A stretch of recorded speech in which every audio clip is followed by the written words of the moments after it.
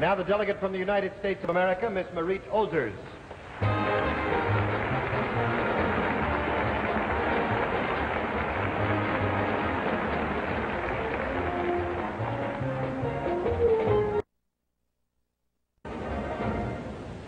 Honorable judges, fellow delegates, ladies and gentlemen, I'm extremely proud to be the representative of the United States of America.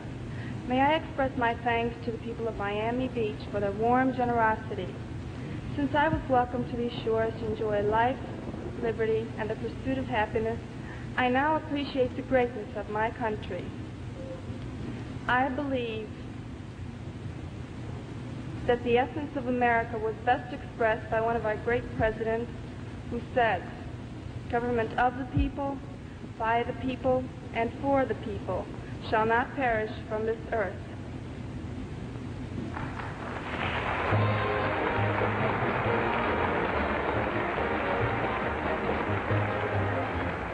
We thank you, girls, for that delightful visit around the world.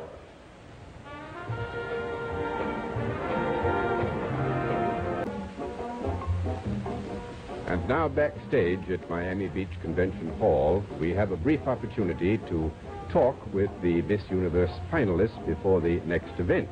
And this is Miss U.S.A. from Chicago, Illinois. That's Marite Ozers. Is that right, Marite? Yes, that's right. 19 years old, and you speak Latvian as well as English. Well, that's understandable. Marite came to this country at the age of 6 with a mother and dad and brothers and sisters, of whom there are 8, I believe. Is that right? Yes, that's right.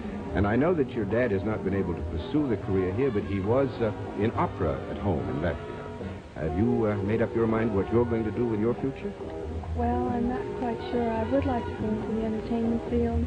I've also wanted to be a teacher. Well, what about education? Are you going on with that? Yes, I plan to go to college also. Are you entered in college? Yes, I've been accepted at Chicago Teachers College. I see, because this next year you're going to be busy as Miss USA, but you do plan to go on to Chicago Teachers College, no matter whether you want to go into entertainment or teach, right?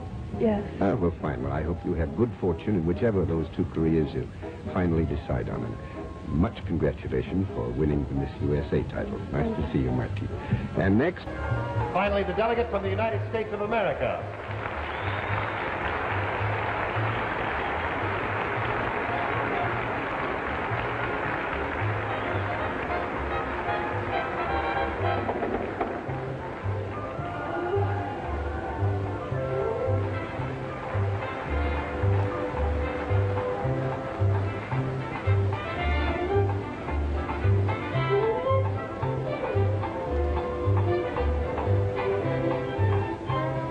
And there they are, ladies and gentlemen, 15 of the most beautiful girls in the world, one of whom will soon wear the crown of Miss Universe.